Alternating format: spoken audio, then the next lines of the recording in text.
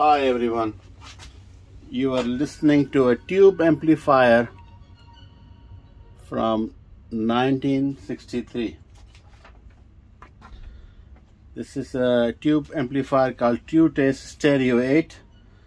It's a tube amplifier. It has 4 tubes inside, 3 tubes. They have 35 C5, which are audio frequency output stage, and it has a 112 AX70 AX7, which is a dual triode, very popular tube for class A amplification. Basically that's used when you use the phono input, so that one tube used as a preamp for the phono, and it has only, you see, phono and the tuner, of course, but I am playing CD on it,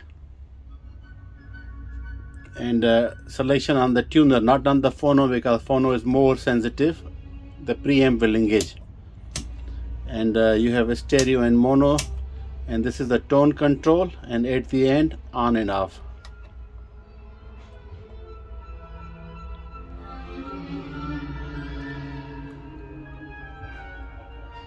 This is not very high-end amplifier. I mean, they were produced a lot in 1960s, and by the Lafayette Radio and TV Corporation, New York in United States, they were producing that. Basically it's made by Japanese for them. Inside it's a national tubes, Mitsushita company. All the tubes I checked, they are from the Mitsushita company, which are basically national or Panasonic.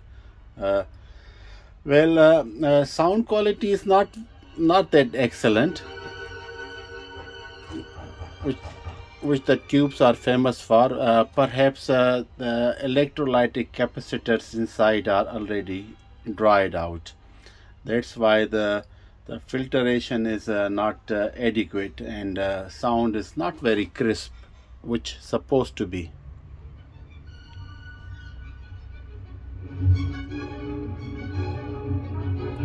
It has less noise, frequencies are clear, but sound is not as richer as the tube amplifiers are famous for, you know. Even the tubes are very good still, but I think electrolytic capacitors are dried out, and that's why the warmth in the sound and the fullness is missing.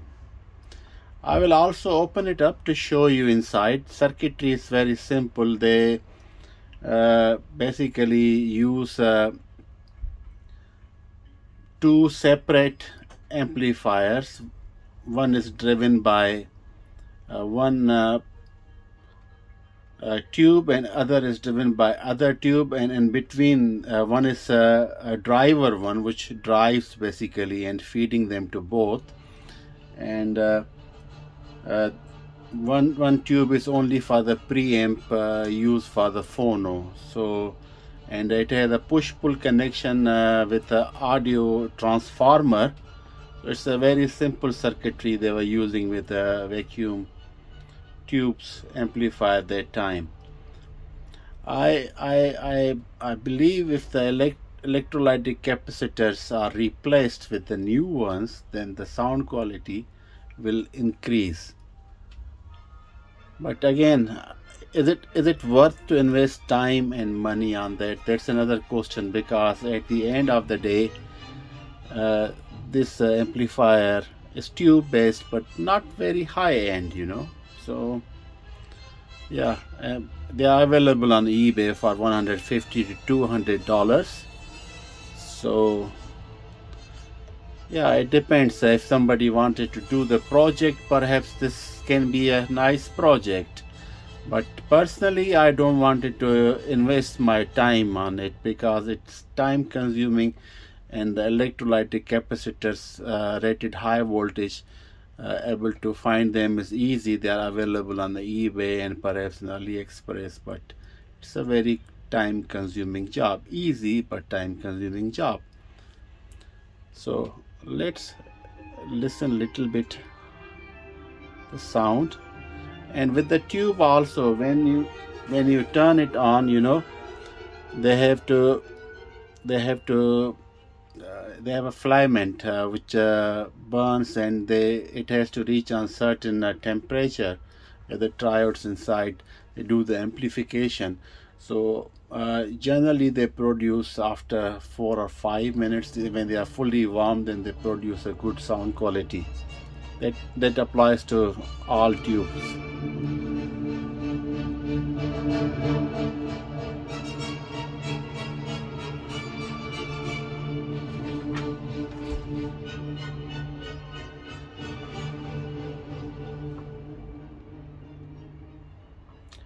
Those 35C5 tubes, which are used 3 inside, they were used in the audio stage of radio receivers of that era as well, because they produce couple of watt, which is enough to drive a mid-level speaker with frequencies covering from lower, mid and high.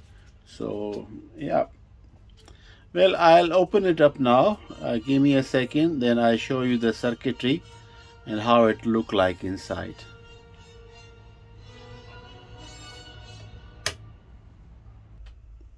Now, opening this amplifier is very easy. Basically, you have 2 screws each side. You open it, and then you take out the top cover. So this is the back end. These are for the output for the speaker. These first 2 are for the phono, and these are for the receiver. It can be any line level input, like tape recorder or CD player. So yeah, and usually these kind of amplifiers, they were AC/DC, means they don't have the transformer which you see here, but I think there is some modification has made, and there is a transformer here. So yeah, and these are the 4 tubes I was talking about, that 35C5, these 3 of them, and this one is a 12AX7, or also known as the ECC83, and you can see these are the electrolytic capacitors. Basically, you see here this one. This is this one. It's rated to 150 volt. This has to be, I think, replaced. It's the dual one. and this one has to be replaced, and you have one there also, electrolytic capacitor. It's a 40 microfarad.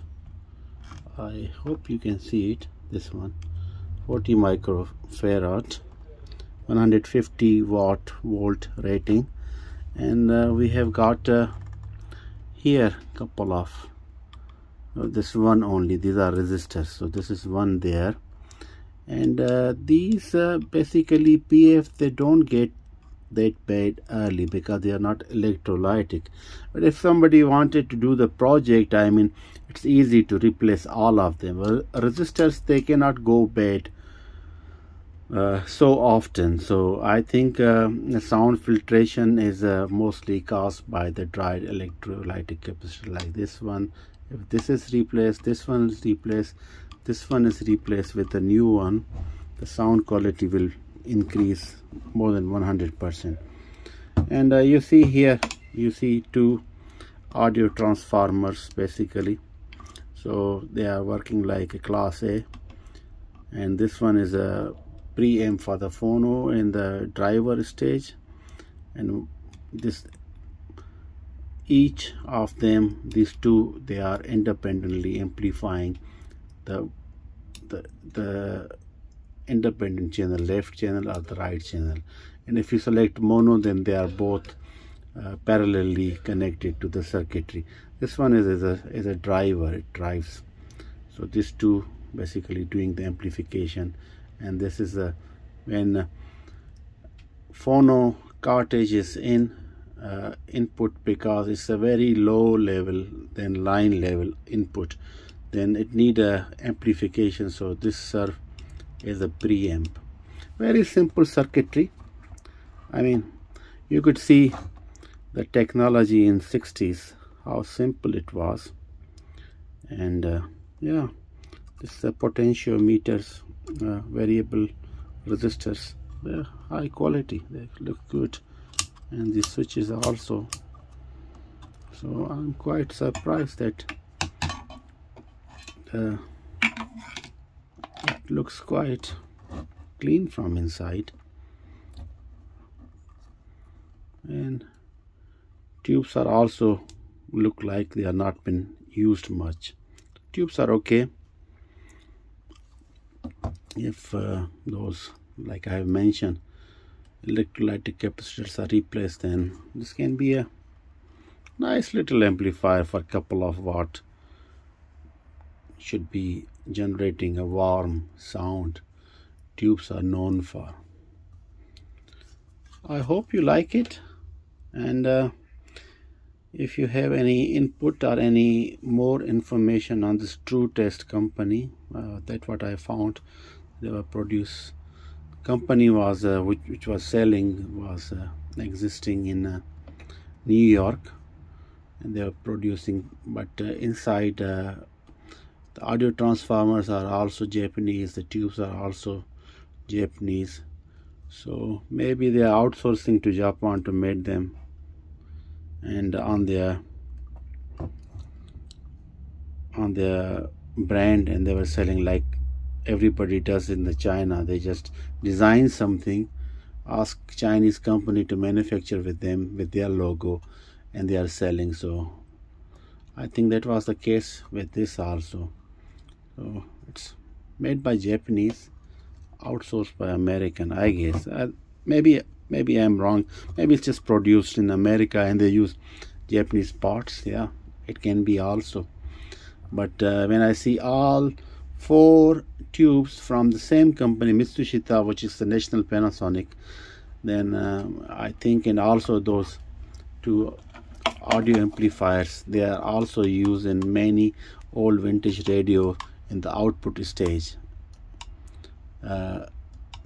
So those are also Japanese transformers. So there you have it, a Trutest Tube Amplifier Stereo 8 from 1963. I hope you like it.